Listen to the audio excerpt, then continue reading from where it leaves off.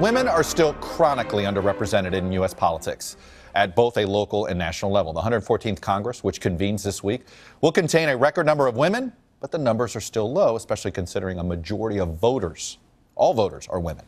Women will make up 20 out of 100 senators and 84 out of 435 House members. At a local level, just 11 of the 50 biggest cities in the country have a woman mayor. 6 have a female police chief or commissioner, and 12 have a female chancellor or school superintendent.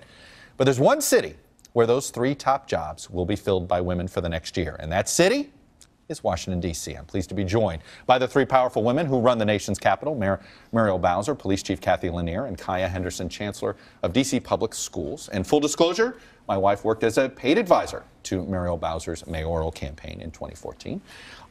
Madam Mayor, congratulations. Thank you, Chuck. It was a wonderful inauguration that a lot of folks in Washington started. So you start off, first of all, let's talk about this unique aspect of Washington, D.C. What does it say? Well, how fitting for the nation's capital to have 3 women in charge, women who have gotten things done in this city for years. And we're going to continue to focus on moving our city forward. Washington has come a long way. We've improved our schools, driven down crime, and we want the whole world to know that we are a city on the move. Let's start with the challenges you have. You have a unique challenge in that you've got to deal with Congress. Yes. As part of your, they control some of your funds. You're going to face a budget shortfall, something you addressed in your inauguration speech. What do you need from Congress? Do you need more money from the federal government? Well, we're a city and a county and a state all at once, and we do have a unique relationship with the Congress. And we're looking forward to working with the new Congress and are optimistic about those relationships. So we need the Congress to focus on the big issues of our nation, immigration reform, and working together and getting things done at the Hill. We're actually getting things done for our city just fine, governing ourselves. I understand that, but you have this budget shortfall. Where's the money come from? We're going to look closely at our budget, and we balanced it for the last 17 years, and we're going to balance it again. We'll make those decisions, and we'll send up a balanced budget to the Congress. And all they really need to do is keep it clean.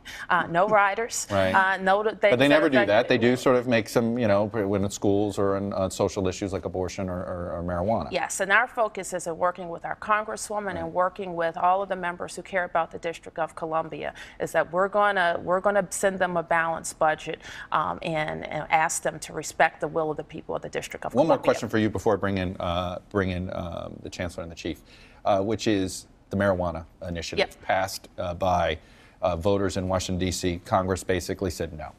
They're going to allow the decriminalization, but they said no to the legalization of recreational use. They said no federal funds nor local fees could be used. Are you going to challenge Congress on that? Well, we want to respect the will of the D.C. voters, and we think that Initiative 71 is self-enacting. Our legislator is going to send it up to the Congress in January. The bottom line for us is that we have to have laws that are clear and enforceable, and we have to have regulations in place. You're going to sue Congress over this? We want to work with our Congress, and we want the will of the residents of D.C. to be enforced. Have you ruled out a lawsuit? We're going to explore every option to get our law enforced, so that the chief also can be very clear with the officers of what's legal in the district and what isn't.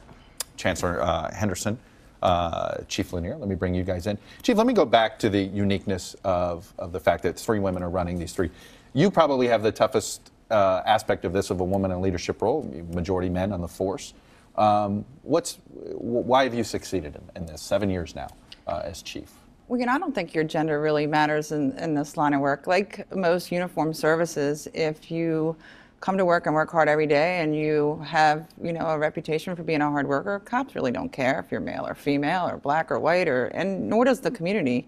I've been here 24 years. I love this city and I love my police department, so I really haven't had any issues. Well, all right, let's talk about the challenges, though, that both of you are going to face. Chancellor Henderson, school reform in D.C. has been an issue for as long as I've lived in the metro area, 25 years now. Your predecessor, Michelle Rhee, was certainly somebody who got a lot of attention for some of the reforms that she did. This is brought up all the time, how much per pupil the district spends, and yet the reforms are slow. Well, what do you say to that? I say I think that's actually incorrect. If you ask the U.S. Secretary of Education, he'd tell you that D.C. is the fastest improving urban school district in the country. Now, we had a lot of work to do to kind of break down some things and to rebuild some things, but student satisfaction is at an all-time high. Our test scores are rising more rapidly than other places. We have satisfied teachers, and most importantly, families are choosing DCPS after 40 years of decline. I was just going to say, if there were more Washington, D.C. residents who sent their kids to public schools rather than private schools, particularly in the wealthier areas, do you think D.C. public schools would have more attention? Well, I actually think we're getting attention because for the third year in a row now, we've seen radical increases in the number of kids coming. Families are coming back from private schools, from charter schools to DCPS. People are demanding good neighborhood schools, and the only time that public school systems are great is when the community demands it and the government works with the community to deliver. Chief Lanier, obviously the focus on Ferguson, the focus on what happened in Staten Island, it's a challenge to a lot of police forces. You haven't had these issues in your police force. Why do you think that? I think it's really about building those strong relationships with the community. You have to do it every single day. You can't do it in crisis. You do it every day. The community trusts and supports you. And during these protests here, I had the good fortune of observing our community reaching out and hugging police officers and shaking our hand, and we're very fortunate. I can't let you go, Madam Mayor, without asking about D.C. statehood. Absolutely. How much of a priority, and would you accept separate statehood, or would you accept being part of Maryland? We are Washington, D.C., Chuck. The residents of Washington, D.C. deserve full democracy and statehood, just but you like could get that connected to Maryland, could you not, or Virginia? We're Washington, D.C., Chuck. And the residents of the District of Columbia really want to forge a new path towards statehood. And we can start with budget autonomy, unhooking our government from the federal government. And we wouldn't be talking about lawsuits about marijuana. We wouldn't be talking about lawsuits or shutting down the government when the Congress can't figure it out. So we're going to set a pragmatic way to amp up our federal presence and forge a new path. Well, a lot of people want to know how Washington would change if women were in charge. Well, it's already happening in Washington, D.C. Thank you all for coming on Meet the Press. Thank you, Chuck.